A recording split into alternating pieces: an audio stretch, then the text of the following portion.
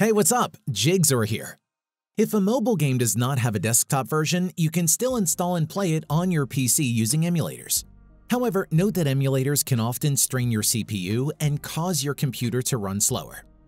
In this video, I will recommend a lightweight alternative that allows you to play mobile games on your PC without installing any emulators. Let's go. If you need more features to screencast or control your iPhone from your computer, I personally recommend the third-party software iMyFone Mirror 2, which is the best tool I've tried so far. Mirror 2 is an all-in-one software that includes functions such as screen mirroring for both iOS and Android devices, real-time streaming with audio, and controlling your mobile apps directly from your PC. It is available for both Windows and Mac. For your reference, click on the tag in the top right corner or find the link below to download the tool for free. Although Mirror 2 is generally a paid software, there is a free trial version so you can get a feel for how it works before paying a fee. Later, I will also indicate which features are free, restricted, or available only to premium users. After downloading, run the executable file and follow the on-screen instructions to install it on your computer. For first-time setup, change key configurations to maximize both the audio and video quality of your mirrored screen. Click the three-dot menu on the left sidebar, select Setup and go to General Settings. This is where you'll notice the limitations of the free trial. For instance, you can't remove the watermark, capture audio input, or select the highest video quality available, which is 1080 pixel resolution.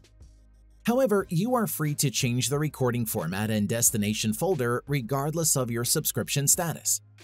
Any changes you make in the general settings are automatically saved, so you can simply return to the main dashboard to start using the program.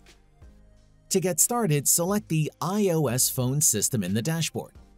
You can then choose either Wi-Fi or USB mode for your preferred connection. If you prefer a wireless connection, make sure you're in Wi-Fi mode. Note that both your iPhone and your computer should be connected to the same Wi-Fi network. In case you receive a Windows Defender firewall alert, click the Allow Access button to allow Mirror 2 to access the domain, public and private networks on your computer. Keep in mind that the stability of the connection depends entirely on your internet speed. To start mirroring your iPhone, open the Control Center. Tap Screen Mirroring and select the Mirror 2 device label to start the connection. If you prefer a more stable connection that does not depend on your internet speed, you can switch to USB mode. Then, connect your iPhone to your computer using an original or an MFI certified cable. On your iPhone, click the Trust button and enter your device passcode to confirm the connection. The trust process between your devices is required every time you connect your phone in USB mode. Initially, you may be prompted to install necessary drivers, so simply follow the on-screen instructions to do so. Once connected, your iPhone screen should automatically be mirrored in the program's dashboard. After mirroring, you can click the Pin button in the toolbar above to keep the window on top of the other open screens on your computer. You can view it in full screen as well.